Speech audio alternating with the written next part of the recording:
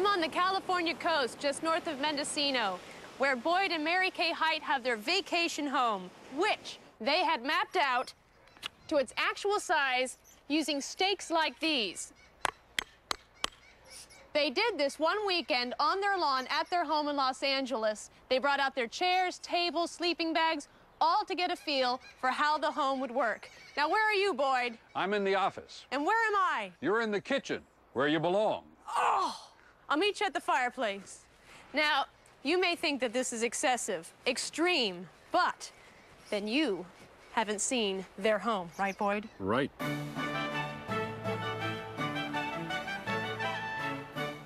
Did you mean that about the kitchen, Boyd? No, actually, I like to be in the kitchen, too. I make pizzas. Oh, do you? Mm-hmm. Well, you'll have to make me one then. All right. Now, take me through the process. You wanted a vacation home. You have this. Fill me in. Well, we decided to build something a little bit unusual. We sort of lost control of it. Who is the architect? Bart Prince, who lives and works in Albuquerque. Mm-hmm. He's a very individual designer, and he does just one of each kind of house. What is the shape of the house? Was it supposed to emulate any particular object? Well, it looks like a corkscrew from the air. Uh-huh. And that's all you can say. Otherwise, it simply undulates along. And they call it here the wave, correct? The local people nicknamed it the wave, and that's what everybody calls it. I like your use of plexiglass, right, around here? Right. That's the Lexan material, and it's translucent, so it permits light to go through, but it protects your privacy because you really can't see what's happening on the other side, and it's also a good insulating material. Wow, it does a lot. There's one thing I need to know, though, which I have no clue about. Where's the door? It's around the corner. Do you mind if I check your house out? Please. Thank you. Look at this door. When you have a house like this, you can't have a normal door. This is a 9-foot door that spins open and uses a lot of window cleaner. And here's the entrance of the house. And see how the roof slopes down? This is a great use of space here. This would have all been wasted space. So they put these little terraced benches here. And they're very neat people. If this was me, this would have been filled with mail, catalogs, maybe a jacket or two, some keys. But they're a little neater than I am. And now for the rest of the home.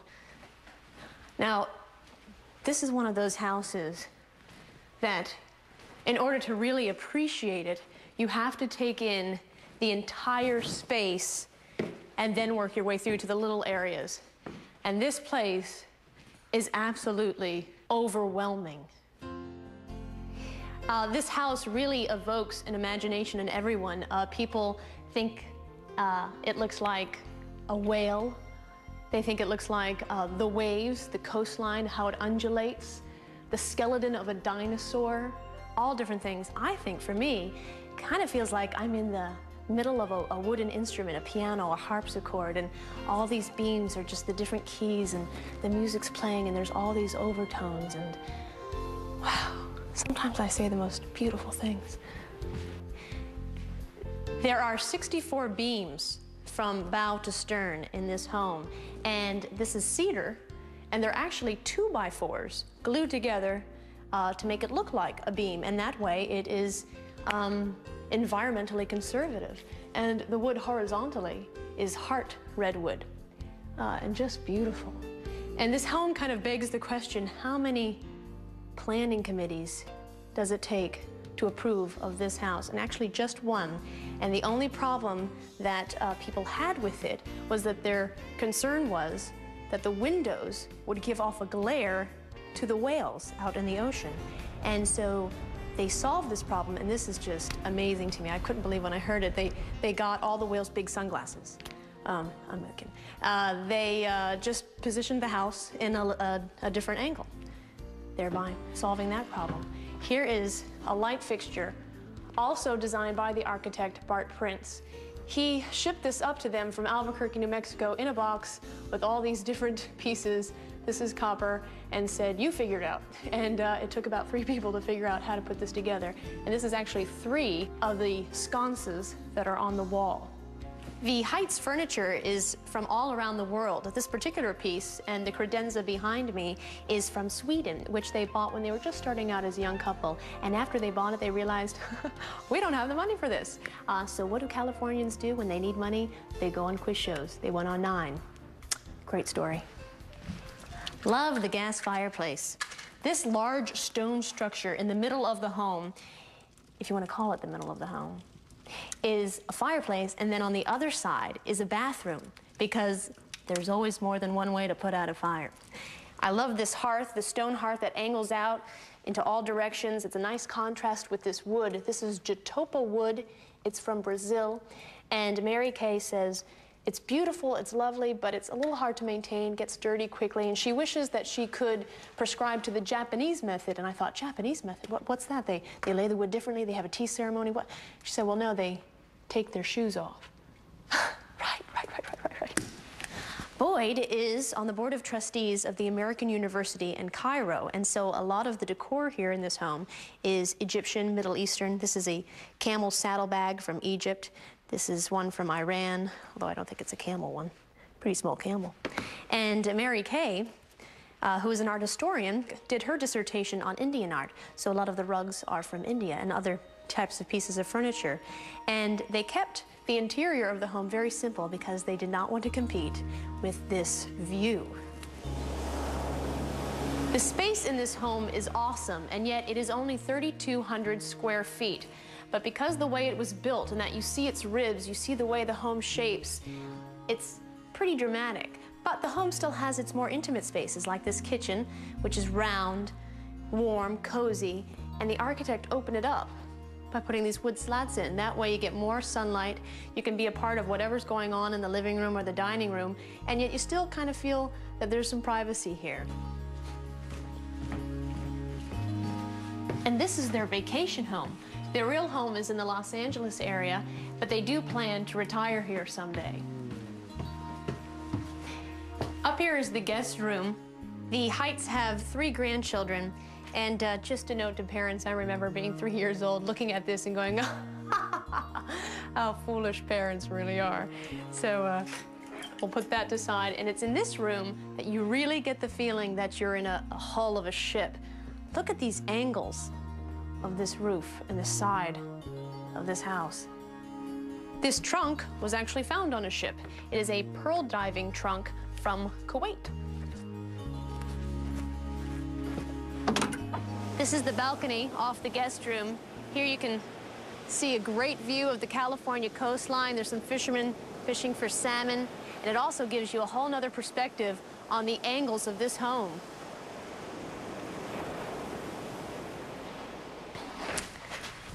These pillows are also from Kuwait, and they go to this beautiful chess set. Hello, Mary Kay. How are you? Fine. I was just admiring your chess set. It was a birthday present to Boyd a few months ago. Ah, do you play? Just well enough to beat my 7-year-old grandson, but not well enough to beat Boyd. In time. Now we'll go check out the master bedroom. Good. Come up with me. Oh, wow. How many angles are in this room? Have you counted them?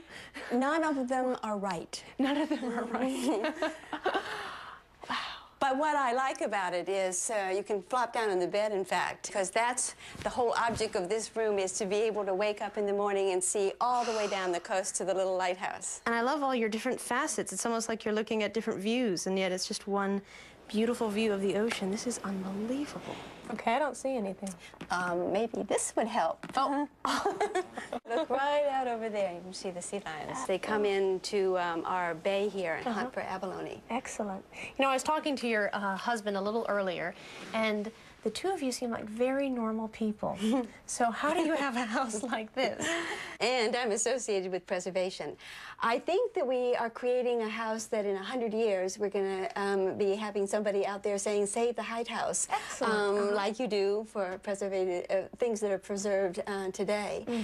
And we also wanted to do something that is the kind of thing that you preserve in the future, using new materials and new angles and new ways of enclosing space. Wow. So this is your vacation home. So what do you do as a vacationer here? Well, one thing you haven't done is look at the little town of Mendocino, which is so charming. It's a 19th century village kept very pristine. So maybe we could run down there and have a look. Excellent. Okay. Always shop. Always time to shop. How far is Mendocino from his home? It's just 3.5 miles, so it's a real quick trip. Oh, that's not bad. Oh, actually, I'll meet you downstairs. Okay. Always have to check out the bathroom. Oh, very nice. You gotta love a bathtub with a view. My bathtub just has a view of a shower curtain.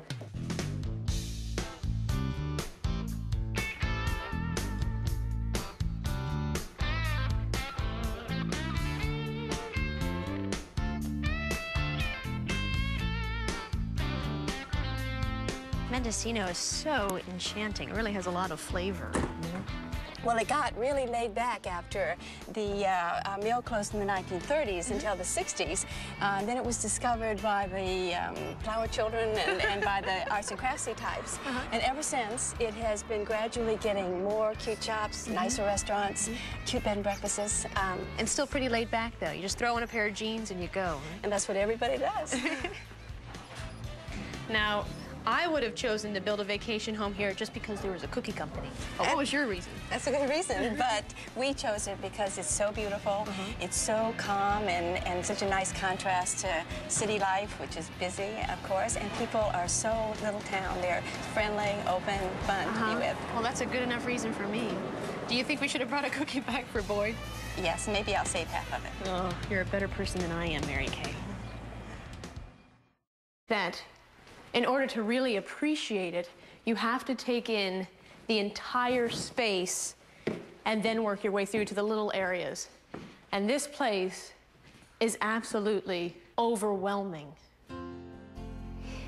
This house really evokes an imagination in everyone. People think it looks like a whale. They think it looks like the waves, the coastline, how it undulates, the skeleton of a dinosaur. All different things. I think for me, kind of feels like I'm in the middle of a wooden instrument, a piano, a harpsichord, and all these beams are just the different keys, and the music's playing, and there's all these overtones, and wow, sometimes I say the most beautiful things. There are 64 beams from bow to stern in this home, and this is cedar, and they're actually 2x4s glued together to make it look like a beam, and that way it is environmentally conservative. And the wood horizontally is heart redwood, and just beautiful. And this home kind of begs the question, how many planning committees does it take to approve of this house? And actually just one. And the only problem that people had with it was that their concern was that the windows would give off a glare to the whales out in the ocean. And so they solved this problem, and this is just amazing to me. I couldn't believe when I heard it. They got all the whales big sunglasses. I'm kidding. They just positioned the house in a different angle, thereby solving that problem. Here is a light fixture, also designed by the architect Bart Prince. He shipped this up to them from Albuquerque, New Mexico in a box with all these different pieces.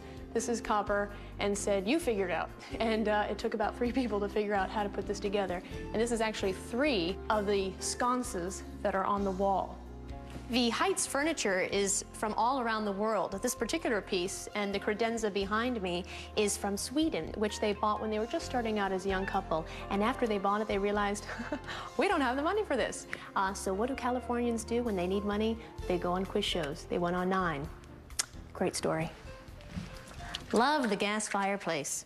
This large stone structure in the middle of the home, if you want to call it the middle of the home, is a fireplace, and then on the other side is a bathroom, because there's always more than one way to put out a fire.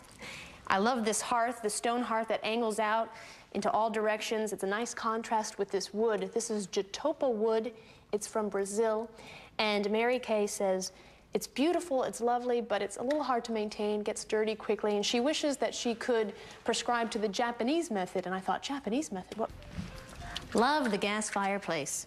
This large stone structure in the middle of the home, if you want to call it the middle of the home, is a fireplace, and then on the other side is a bathroom, because there's always more than one way to put out a fire.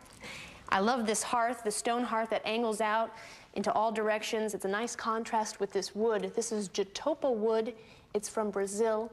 And Mary Kay says, it's beautiful, it's lovely, but it's a little hard to maintain, gets dirty quickly, and she wishes that she could prescribe to the Japanese method. And I thought, Japanese method? What's that? They lay the wood differently? They have a tea ceremony? What? She said, well, no, they take their shoes off. Right. Boyd is on the board of trustees of the American University in Cairo, and so a lot of the decor here in this home is Egyptian, Middle Eastern. This is a camel saddlebag from Egypt. This is one from Iran, although I don't think it's a camel one. Pretty small camel. And Mary Kay, who is an art historian, did her dissertation on Indian art. So a lot of the rugs are from India and other types of pieces of furniture. And they kept the interior of the home very simple because they did not want to compete with this view. The space in this home is awesome, and yet it is only 3,200 square feet.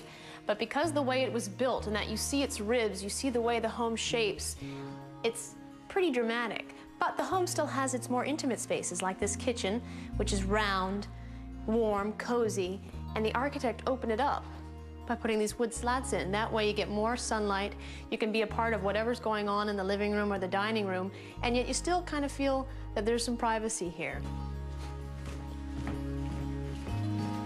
And this is their vacation home. Their real home is in the Los Angeles area, but they do plan to retire here someday. Up here is the guest room. The Heights have 3 grandchildren, and just a note to parents, I remember being 3 years old, looking at this and going, how foolish parents really are. So we'll put that aside, and it's in this room that you really get the feeling that you're in a hull of a ship. Look at these angles of this roof and the side of this house. This trunk was actually found on a ship. It is a pearl diving trunk from Kuwait. This is the balcony off the guest room. Here you can see a great view of the California coastline. There's some fishermen fishing for salmon, and it also gives you a whole nother perspective on the angles of this home.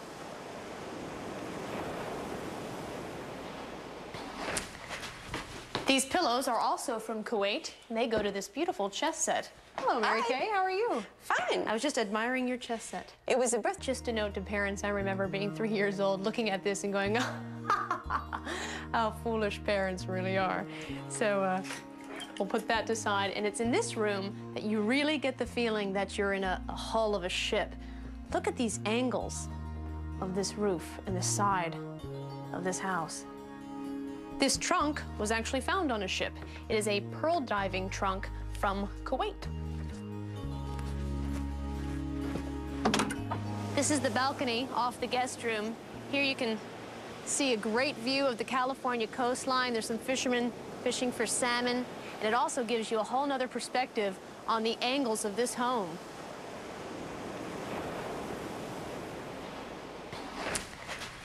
These pillows are also from Kuwait, and they go to this beautiful chess set. Hello, Mary Kay, how are you? Fine. I was just admiring your chess set. It was a birthday present to Boyd a few months ago. Ah, do you play?